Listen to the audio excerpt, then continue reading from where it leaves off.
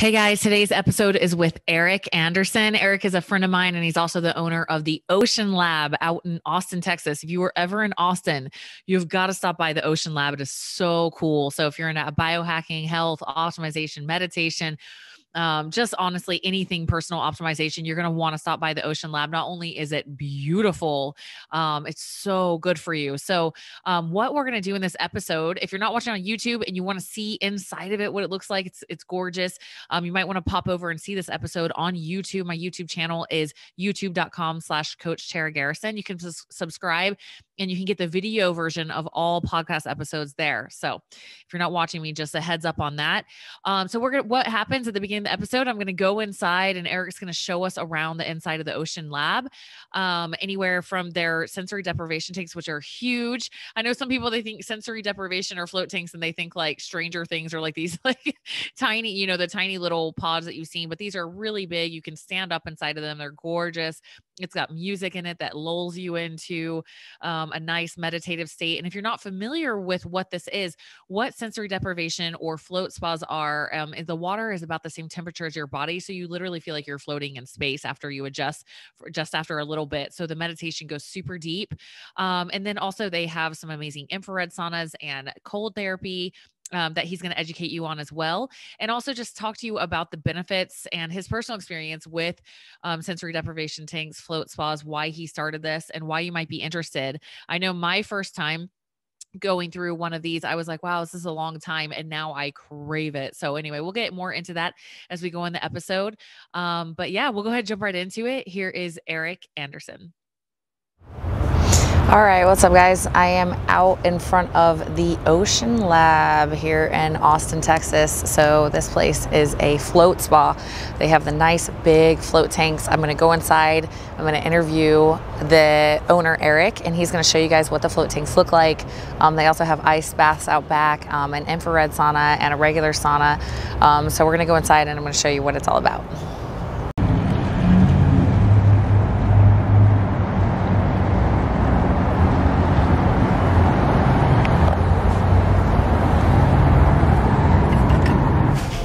All right, I've got Eric.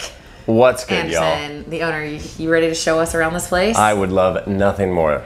Let's do it. All right, let's tour. We're gonna go see some float spas and some other things. Where shall we start? I mean, we got to start with the lobby here, or as we affectionately call it, the living room. Got to meet Jerry. Jerry's our disco shark. He keeps us safe. He actually owns the place. Nice to meet you, Jerry. So this is, just make sure you pay homage on your way in. But Jerry sort of represents a, don't take yourself seriously kind of approach that we embody here at the Ocean Lab. It's not too often you see a disco ball shark.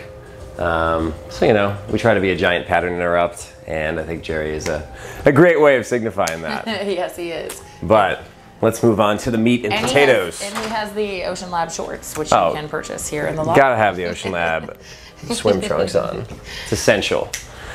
So most of the attention we get is for our float cabins, but we are also a sauna studio. The combination of sauna and float is my favorite thing ever, so I'm just thrilled that there are other people that love them as much as I do.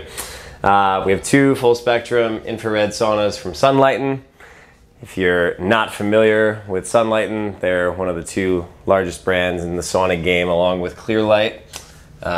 Full spectrum infrared sauna means you're hitting all three of the infrared wavelengths, far, mid, and near, which allows for maximum detox and maximum benefit. So the private ones are fun and all, but this is our giant, one-of-a-kind cedar infrared sauna.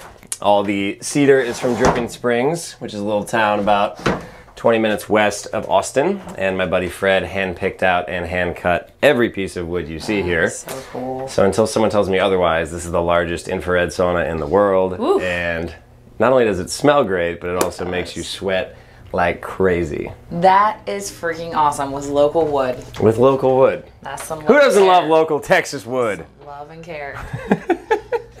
Wow. So, usually suggest people come sauna for like 20 or 30 minutes before they go start their float journey. It can be a little jarring going from, our outside world where there's every stimuli under the planet to nothing. So the sauna serves as a nice halfway house. But if you've never seen a float cabin before, here you go. We have the largest ones on the market. They're bigger than a California king-size bed, 8 feet tall. One of the biggest issues we hear from people or apprehensions we hear around floating is that they're worried they're going to feel claustrophobic or confined, or that they're, you know, like in this box. And while technically you could call this a box, it's a very tall box, certainly larger than some of the other float devices on the market.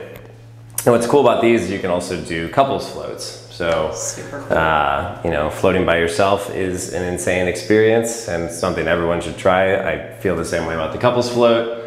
Just being in there with someone else, it's super intimate but non-sexual. That makes sense? Yeah, super cool. And then this is the little pillow if you're worried about your head. And yes, we provide these lovely neck halos. In terms of floating, generally the problem people have is they have too much tension up in their upper back and shoulder region, because we spend all day driving or texting or on our laptops or whatever. So really, like, getting in there and tilting your head back is one of the most freeing feelings that floating provides.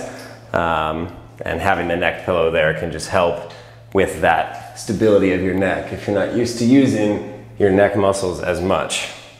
And what's that temperature of the water? 93.5 degrees, which is skin receptor neutral. So very cool. So we keep the air, the water at 93.5, which is the same temperature as your skin.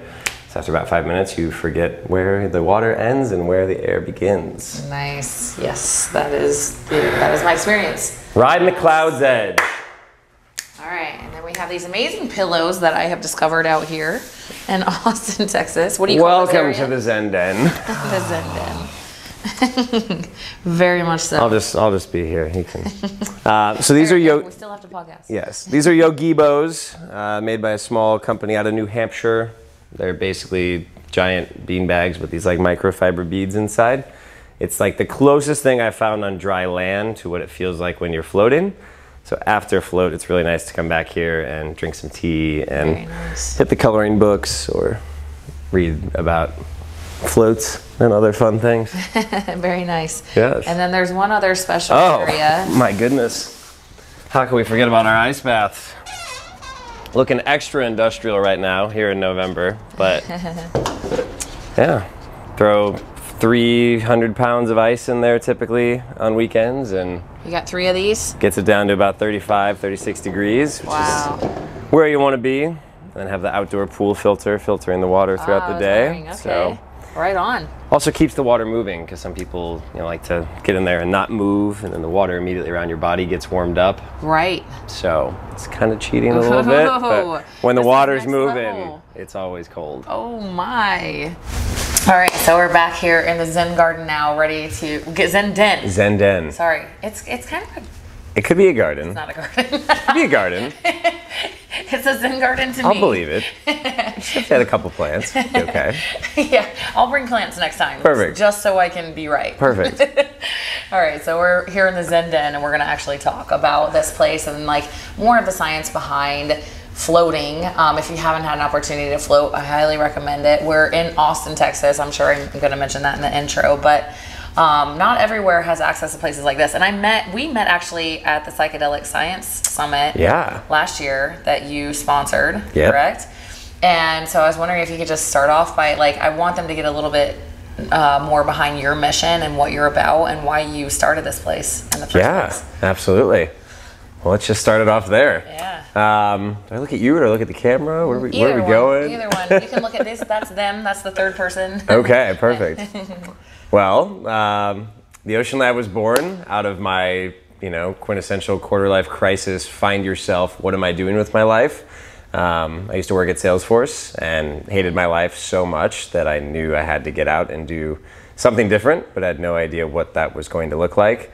I was stressed, anxious, depressed, drinking 3 nights a week, and pretty much my whole social life revolved around partying. And that's just like a really sad way to go through life, but I think it's pretty common for a lot of the Midwest, and just that's what we're raised on and what we grow up in. But I knew there was more to life, and once I started traveling, it was kind of just like, all right, I got to get out of Indiana. I can't do this anymore. So I was fully nomadic for about 1.5 years. Nice. Started planting some roots in Austin along the way, and about 1.5 years into that nomadic journey, I discovered floating. And what's crazy about floating is, you know, when you sort of set off on this quest, or when I set off on this quest to find meaning and purpose, it's like, all right, I'm going to go to all these places, I'm going to go to all these festivals, I'm going to do all these races. It was always more, like just trying to add and add and add until I felt complete. And that's obviously a terrible approach and never works. But very common. But very common. But it turns out the answer the whole time was nothingness. Wow. And once I started floating, it was like this immediate switch in my brain from like crazy high-strung, type A, overachiever, have to do everything, have to try everything. Krista once said that I have the worst case of FOMO of anybody she's ever met. You know, like, it's like I always felt like I had to be there and had to do everything. Oh, man. And then all of a sudden it was like nothingness. And that pried the door open to just be like, wait a second, what if all the answers were here the whole time, and I don't need this external validation. I don't need to be stressed about all these things I can't control. Wow. Right? Wow. So, you know, that's where I'm at now, 4 years into my floating journey, after 4 years of floating. But, you know, it was really that first couple floats was what just, you know, you were talking about moving our lives by like 1 degree to dramatically change the course. That first float was what did it. And it was just... In your busy mind and your busy soul, was that first float hard for you? Yes. Yeah. So hard. Yeah, that's what I experienced too. My first float, I actually got out early because I like freaked out and was like, why am I paying some hippie to float in dirty bathwater? Like this this is stupid. We usually go into ego, like when when our ego's fighting hard, we go into these really intellectual, like I'm too good for this mode. I found. Like this is too hippy dippy, this is too woo woo for me, I can't do it. And like me in early 2016, like had been to a couple yoga classes, but like never really meditated, never really known anything about mindfulness. And yeah, floating was just like the nuke that pried everything. Yeah, that would be a nuke. If you haven't even meditated and now you're not only meditating for an hour, which is difficult for most people, but you're in sensory deprivation too, so all stimuli is taken from you. Wow. What about the second float? I'm curious, were you dreading it? What got you to even do it again? No, I'm really stubborn, and I bought a 3-pack. Your overachieverness, like, yes, did you a favor exactly. And like my girlfriend was, you know, raving about it and saying that she's having all these incredible breakthroughs. And I'm like, all right, well, I got to get one of those. Like, I'm going for it. Wow, your FOMO actually served you. Exactly. Yes. Like, what am I missing out on? I got to try this. Wow. And so by that third float, you had changed your tune about it. Yeah. And then it was like an obsession. I was, you know, started floating out like once a week, and then it was every few days, and then it was every other day, and then it was every day. And it's just like, I think I'm onto something here. Wow. So floating became like the most meaningful thing in your life, honestly. Yes. Like it changed you completely. Completely. Which made you have that desire to bring that to others. Exactly. And getting out of your freaking crazy job that was bringing you misery and depression. Exactly. Wow. I mean, the thinking 4 years ago was like the world's more stressed out, anxious, addicted to technology, and distracted than ever. And it's like, what has happened in the last 4 years? Like all of those problems have just gotten exponentially worse. Yep, absolutely. And I can't even imagine for you, like just being here.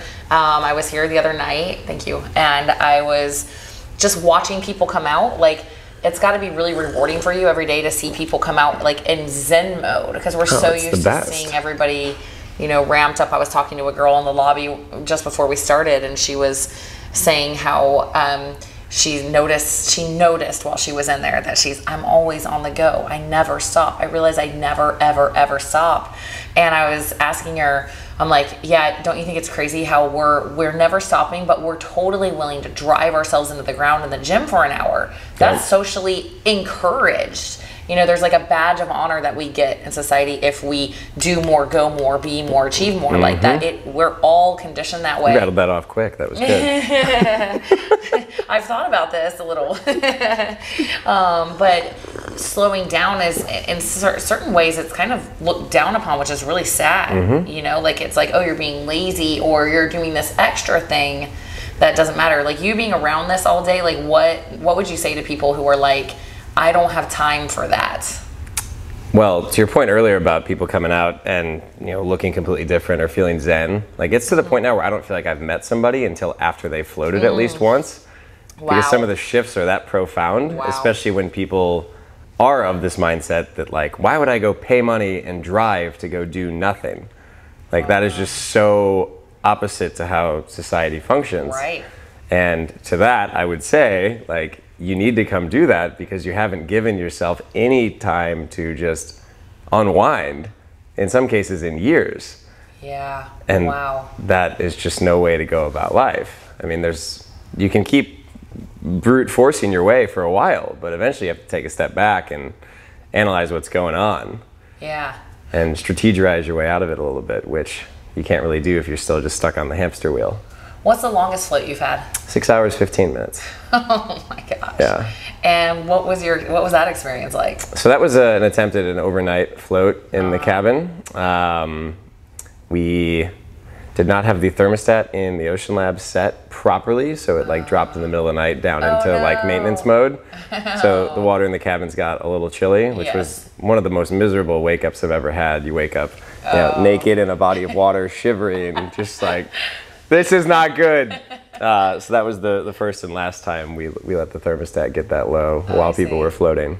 But crawling out of that, I mean, it was definitely getting used to gravity again. Where did you go? Do you go into like lucid dreaming when you're in there that long? Yeah, I mean, there's a lot of lucid dreaming that occurs. Floating naturally puts your brain into a theta wave brain state, which is that really cool place we get to explore when you're like laying down on the couch for a nap and you don't quite fall asleep, but then you do, but then you like snap out of it. And also the place that we're in up until they say about 7 or 8 years old, which is crazy to think about. I have kids, so I always think about how crazy it is that they are in that dream state all the time, so wide open. But if you look at that, you know, as an adult, I want that. I want to be that wide open to be able to make new patterns and new growth and hyper learn. Well, and see the world with childlike wonder. Yeah, exactly, exactly. So you're putting yourself in that state when you go for like 6 hours or something like that. Like, I mean, do you even remember a lot of that, or what is that like? No, that's one of the trickier problems I've found with extended floats is you have so many good ideas, but you like don't want to get out and write them down, or you don't want to like look at a phone, you don't want to turn the light on. So we're looking for some like waterproof tape recorders, or I guess there's even like these dry erase boards you can have that are waterproof. Oh, that's a good idea. I don't know. Yeah. But I mean, there's been several times where I will just like have this aha moment and get out and immediately write it down, and you know, sometimes write for like pages. Wow. Yeah, I always say like when I'm deep in meditation and stuff comes, I'm like, it'll come back in the right moment. If this is needed, it'll come back because it's all in there. That is definitely, you know, I've told you I've had crazy experiences in float tanks where stuff that I didn't think was in my brain anymore, I found out was in there that I was able to remember, which is really cool. What about infrared? Can we talk about infrared for a second? Let's switch to the sauna for a bit. Yeah, let's switch sauna. Like, why would somebody want to do? Let's say they've never heard of infrared. Like, why would they be interested in doing that? Can you tell them? Yeah, absolutely. So let's start off with what infrared is relative to a traditional sauna, because I think most people at some point in their life have seen a sauna, or at least familiar with the concept. You know, this hot box, usually made of wood. You get in there and you sweat because it's hot, right? Infrared saunas have come along in the last 20, 30 years, but especially with sunlight and clear light the last 10. It's just a much more gentle way to sweat. When you get in an infrared sauna, the ambient temperature isn't quite as warm because it doesn't need to be. A traditional sauna, you're dependent upon the air in there being crazy hot, which makes you sweat the same way your body would if you went to the desert. Right. With an infrared sauna, the temperature usually sits at like 130 to 140 degrees. Instead of 200 for traditional. Okay. And because the ambient temperature is not as hot, your body doesn't have this like panic, freak out response. And the infrared light coming off of the panels that line the inside of an infrared sauna then warm your body up from the inside out the same way the sun does when you're laying outside on a nice sunny day. Very cool. So it's a much more pleasant way to introduce a sweat response in your body and get some mild heat stress going. Yeah, nice. And then the sunlightened ones, they have other color spectrums, or what's the difference? Or no, are they just infrared? So most infrared panels you'll see will just be far infrared or just near infrared. Sunlighten and Clearlight and a couple other manufacturers make what's called full spectrum panels, where they hit all 3 different bands of wavelength. So the near infrared is going to be a lot of like skin repair, cosmetic sorts of things. You're obviously very familiar with Juve lights. The Juve is a mix of like extreme red light and then near infrared. So think like skin abrasions and the glowing flush you get out of a sauna. That's the near infrared. The mid penetrates a little deeper, and now you're starting to get more into anti-inflammatory benefits and detoxifying all the way down to the far infrared, which then goes the deepest, and that's where you're really pulling out like the toxins and the gunk that have accumulated in your cells. Yay, all the things. It's a nice triple threat approach to sauna. So you get pretty on the outside and the inside. Exactly, exactly. Okay, cool. And then real quick, just so we make sure we cover our bases, you know, ice baths, like most people just think like, oh, if you get injured, you know, you see a football player come off field and he gets an ice bath. So can you go into why you have ice baths here and why people might be interested in doing something so horribly wonderful? I can't believe you guys have horribly wonderful. I like that. You have like fresh water pumping through just to make sure that you don't heat it up a little bit. Like that's next level. Oh yeah. That's awesome. So yeah, what's the deal with ice baths? Why would somebody want to do that? Yeah, ice baths are an interesting one because the physical benefits, you can read 15 different studies and get 15 different answers as to what they actually do. Like there's still a lot of pseudoscience out there. There's some really good science as well, but like some athletic trainers, for example, swear by no ice. Like don't ever do it. It's too aggressive of an inflammatory response. You know, for us, we're not really dealing with like Olympic athletes here at the Ocean Lab. We're mostly dealing with people that, you know, will have lingering soreness in their body or tension that they're holding somewhere, or just, you know, had a really hard workout and they want to come decompress real quick. So ice baths, obviously you're dropping your body's core temperature down quite a bit, which will help dull some of the inflammation in your body. There's also this wonderful blast of endorphins that happens over the course of, say, a 3-minute ice bath. The norepinephrine blast at the 3-minute mark is especially wonderful for getting this like whole body euphoria. What just happened? 3 minutes is about how long you were saying that it takes before you really get norepinephrine release. I was saying, I feel like it's 3 seconds. I'm like, are you sure about that? I'm just kidding. Yeah, I mean, there's a whole lot of things occurring in your body over the course of that 3 minutes. And that's what I love about ice baths or cold showers is controlling your stress response. Yes. Being able to breathe through and recognize on a very physical, somatic level that you have the power to control your stress response. Exactly. Which then goes into everything else you're doing in life. It's like, I can breathe through this. Like, exactly. I got this. And something happens in you, right? And you turn into this beast, this animal that's like, I like it. Bring it. I don't mind. Bring all the storm. You know, exactly. It kind of changes you as a person. Well, and that's the benefit of it. Like we can go into the science and hormones and all this and that, but like at the end of the day, the most powerful thing we see is that you can take someone who's like deathly afraid of the cold, have them just take a deep breath, okay, breathe through it, you know, and just get in there for 30 seconds, a minute, 3 minutes in the best case scenario. But over the course of that, like you watch them almost develop these like coping mechanisms where it's like, okay, my body's telling me to panic, but I'm gonna stay calm. I'm gonna breathe. Okay, this is just my, you know, biological, this evolved out thousands of years ago, but this is a survival instinct. Like, I know there's a sauna right there, so I can tough this out. Totally. And then once you get past that first minute, it's like, oh, okay. Right. And here we go. It teaches you that your body is capable of so much more too than you thought it was. You're like, oh, okay, I've kind of been chickening out here thinking I can't do physical things that I actually can do. So yeah, it's super beneficial that way. Okay, so I found out this past weekend that you are an Ironman athlete, so you will understand this. My mom was a big time runner growing up, and she was like a pioneer in the women's running movement. So she had these amazing coaches. And so when I was a little girl, she was teaching me how to run for real. And I'm always amazed at this as I look now to see how much this is like a thing in health now. But the very first thing she taught me before anything else, before form, before any kind of terminology, how to use my arms, how to hang my hands up, she taught me breath. Wow.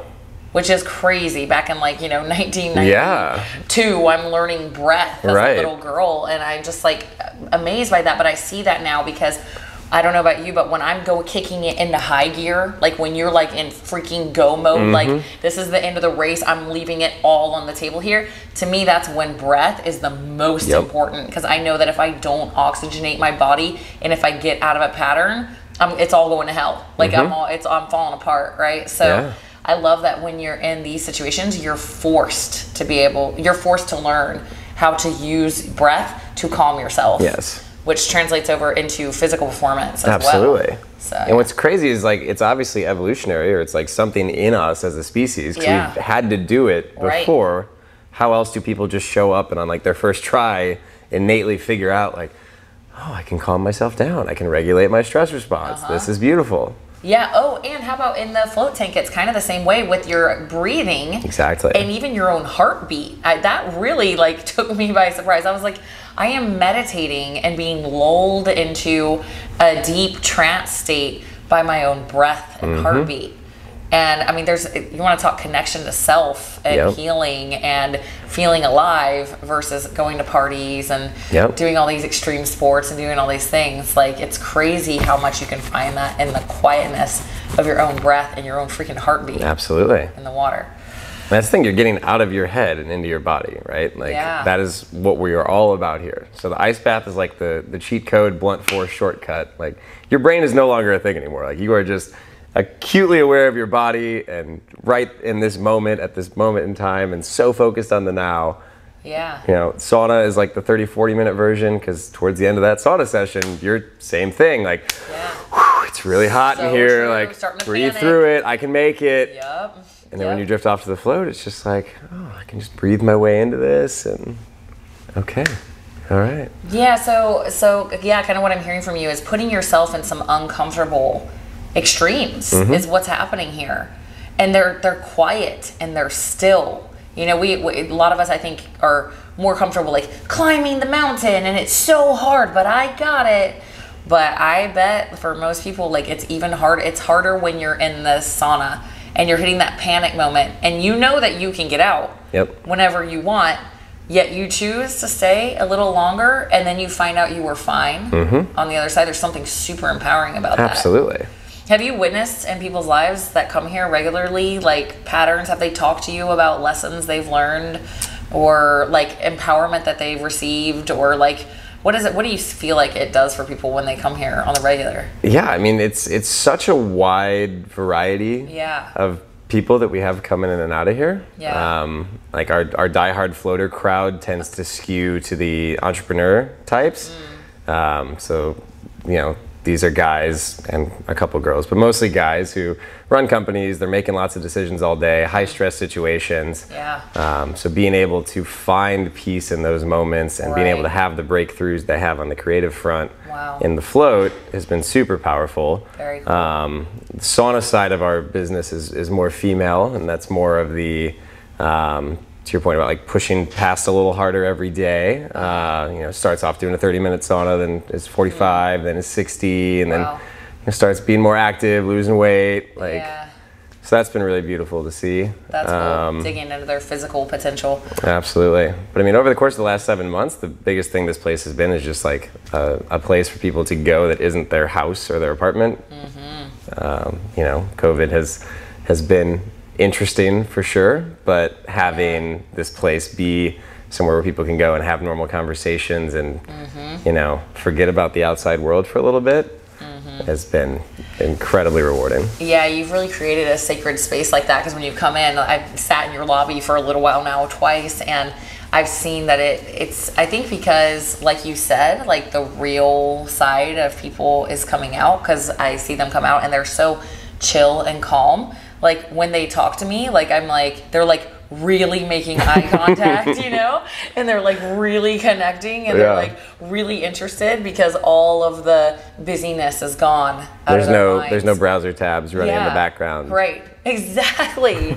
Great way of putting it. They're like fully in the conversation with me, and it's really cool to see that facilitated. You know, you got your music going, they've got their tea, you've got your nice big cozy couches, but it's also this space that people have entered. I'm like, man, if we could all be in that space a little bit more, imagine how much more calm and connection we could have all the time. So really, really cool what you created. And if you guys come to Austin, you have to come here, because I didn't know it was this cool. You know, I was like, oh my gosh, this place is freaking gorgeous. So yeah, make sure you guys check it out. Is there anything else that you'd like to add before we close things up? Not really. Okay, all right. This has been great. It's great having you here finally. Yeah, thank you. And it's Ocean. Do you have a website or social media where people can follow you guys? OceanLabATX.com is our website, and then we're Ocean Lab ATX pretty much everywhere. Okay, so. Ocean Lab ATX. This is Eric, his girlfriend Krista. They are amazing. So this is Tara. She's awesome. If you guys get to come out, hopefully you get to meet them. But again, thank you so much, Eric, for You're so inviting welcome. us in, showing us the space, and sharing some time with us. Absolutely.